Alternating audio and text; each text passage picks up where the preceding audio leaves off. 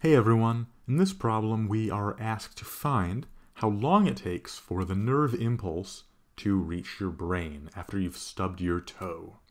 So basically what this is saying is, if you want to draw a fun little diagram of a person, it's basically asking for the time it takes for a nerve impulse to travel from the bottom of you up to your brain, so to travel this distance d. Now we can figure this out using the speed formula, because we're given the speed of the impulse. And the speed formula states that the speed of something is equal to the distance it travels divided by the amount of time it took to reach that. Now we are asked to estimate how long it takes, which means that we are trying to solve this equation for t. We're looking for the amount of time. Now you might notice from this equation that we need to have the d, we need to have the distance to figure this out.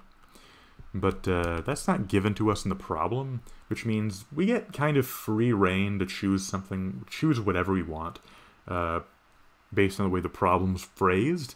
I think you are personally expected to choose whatever your height is and find a value for that, which makes it kind of hard to compare your answer to something else, but to a correct answer.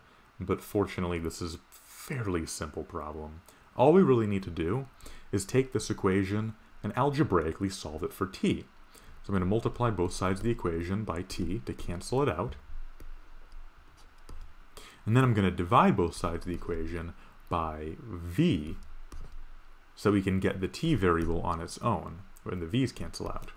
And what we end up with is a formula telling us that the amount of time is equal to the distance traveled by the pulse divided by the speed at which the pulse travels. This is given to us. So all we need to do is choose a d value. For me personally, I would look this up, and the average height of a person, of a man, is about 1.7 meters, and the average height of a woman is closer to 1.6, I believe. I don't think it matters that much, because when we have problems where we're doing estimating, we usually just want to round to one significant figure with our final answer anyways, because when we have problems where when we have problems where we know we're doing an estimation, we're pretty much going into it knowing that we can't get a lot of precision anyway. So I'm just going to pick a value, I'm just going to say 1.7 meters, and divide it by the speed we're given, 100 meters per second.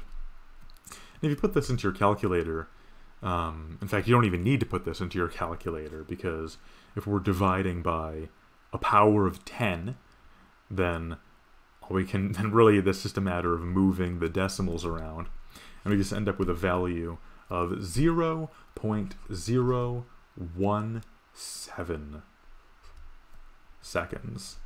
And this is a valid answer, but based on the way the answer key I've seen for this, I've been given an answer key for this problem, and based on the way they write their answer, and just based on the way that estimation's usually done, it's usually considered good practice to round this to only one significant figure.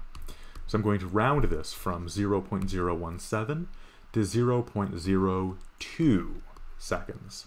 And I think this is a much better answer than anything we would get from more specific, more precise values, because we are just looking for an estimation as the problem states it. And really that's all you got to do for this problem. I hope this video helped you out.